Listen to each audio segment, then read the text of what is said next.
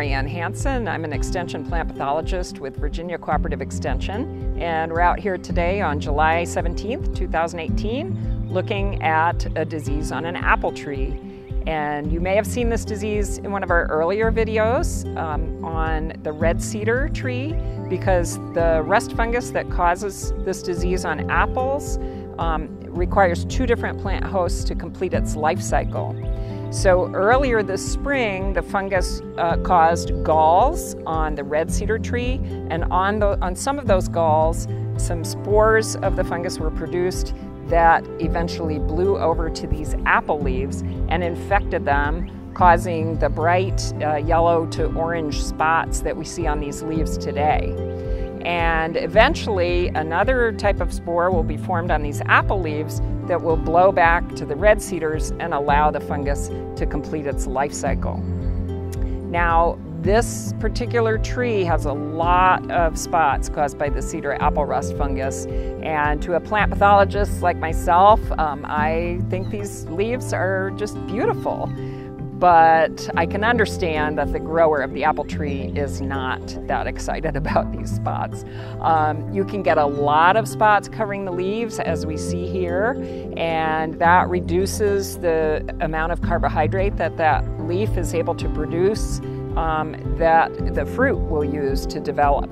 And not only do you get a lot of leaf spots compromising the leaf, but you also will get leaves dropping. So in the end, you end up with smaller fruit. Even though this particular rust fungus doesn't tend to form many spots on the fruit, it's mostly a leaf disease, you will still get a very reduced yield and not as much applesauce or apple butter out of this particular tree. You can control this disease with fungicides, but you have to begin early in the season when those spores are infecting the leaves. And so you have to begin right when those leaves are about ½ an inch long, and you have to continue the sprays on a regular basis up until about June 10th or so in this area. And so it does require some effort to control the disease with fungicides. Your best bet, if you can plant a new tree, is to choose a tree that has resistance to cedar apple rust.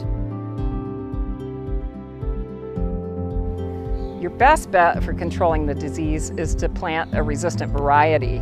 And there are some varieties that are very susceptible to this disease that you would want to avoid.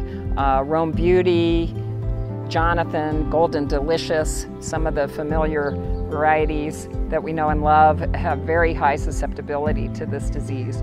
But there are other varieties of apple that have good resistance, such as Liberty and Sundance, so you can consider them for a new planting. The other thing to consider when you're choosing new apple varieties for planting is to think about other diseases as well. So some varieties are resistant to several different diseases, including scab and fire blight, which are other diseases that we commonly see on apple trees in Virginia. So try and find a variety that has resistance to multiple apple diseases if you can. Our plan for this video was to talk about only cedar apple rust, but we noticed when we came out here that there were actually some other different spots on these apple leaves caused by a different rust fungus. So rust fungi are a large group of related fungi, each of which has its own particular life cycle and particular host plants. But there are several different rust fungi that can attack apple. And so what we see on these leaves is that these smaller yellowish orange spots are caused by the cedar apple rust fungus, but we also see some larger circular yellow-orange spots with a bright red ring around the outside.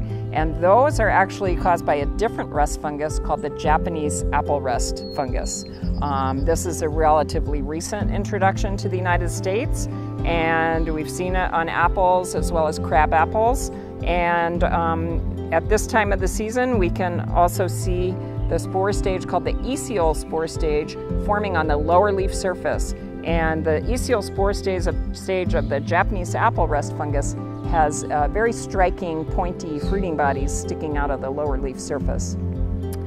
As far as we know, this rust fungus is controlled by the same fungicides that would control the cedar apple rust fungus. It was just kind of a curiosity that we wanted to show you since we saw it today.